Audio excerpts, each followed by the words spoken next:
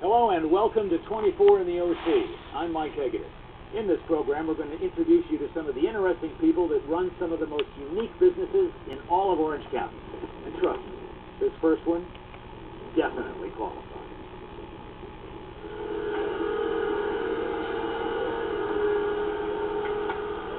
It holds all the mystery of a metal tube with a propeller on one end.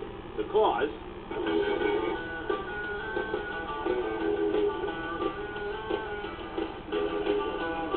That's exactly what it is. But simple doesn't mean it isn't ingenious. In fact, simple is what makes it so.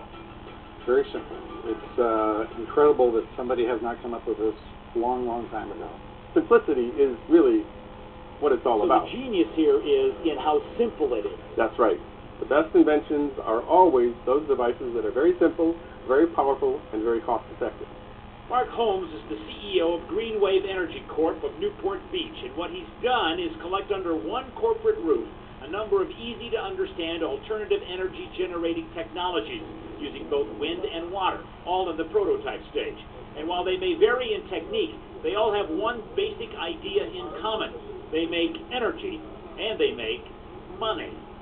It can make money, and it also produces a lot of jobs for a lot of people around the United States. So-called green technology has a long history of government support and little commercial success. Pull away federal subsidies, and that sound you hear is the thud of green energy hitting the rocks. Solar, exhibit number 1. Holmes is convinced he has found a business model to change that. As I heard so many people in the mainstream media saying, no, you can't make renewable energy cost-effective. And I thought to myself, I think I can do this. And after long, hard search, I found some technologies that I strongly believe can either compete with or beat fossil fuel in terms of cost.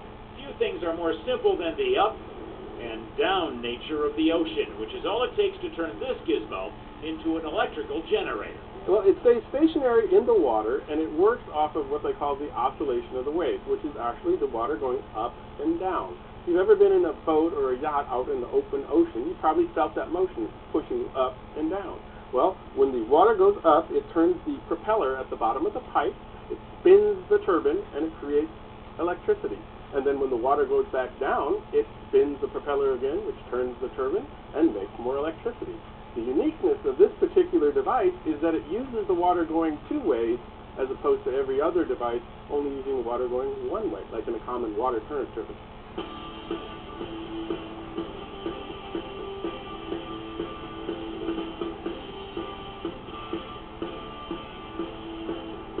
And where better to try it out than on an island?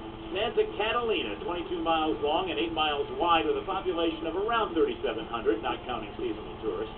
It's here that Green Wave wants to put a series of its prototypes in the ocean just offshore and is working with local officials to get it done. The plan there ultimately is to run Catalina Island on renewable energy, and that would be ocean wave energy and wind energy. They've been held hostage to diesel fuel production, basically being the only way to generate energy on the island. It's not a very good way to take an absolute pristine paradise, right, and have people live on it, because the diesel is toxic. So if we can change that dynamic and ultimately get them ocean wave generating plants and wind turbine plants that generate all their electricity, then perhaps we can bring Catalina into a true paradise. A paradise powered the simple way. Yeah, that's what I'm talking about. Over 13, over 13.